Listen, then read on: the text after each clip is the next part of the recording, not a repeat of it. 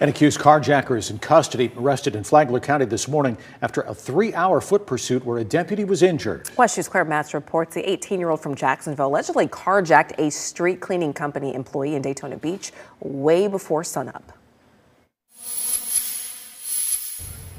Police say the victim was working in this CVS parking lot on LPGA using a leaf blower to sweep when he noticed a shadow.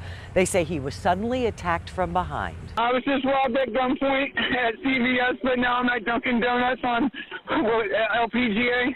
A Good Samaritan took the terrified employee to a nearby business to call for help. He told the operator he'd been pistol whipped in the CVS parking lot, robbed, then carjacked. And all of a sudden, a guy comes around the truck and hits me in the back of the head with a gun, took my wallet, and took my truck.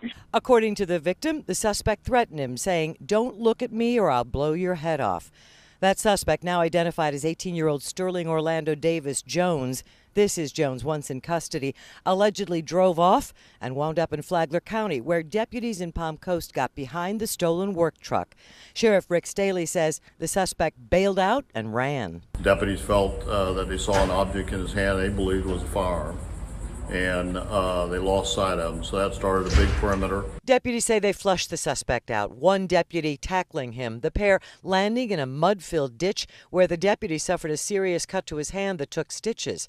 Suspect Davis Jones now behind bars. He's got 18 prior misdemeanor arrests, 18 prior felony arrests.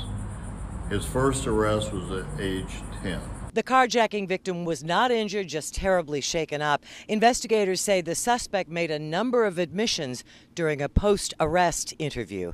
In Flagler County, Claire Matz, WESH 2 News.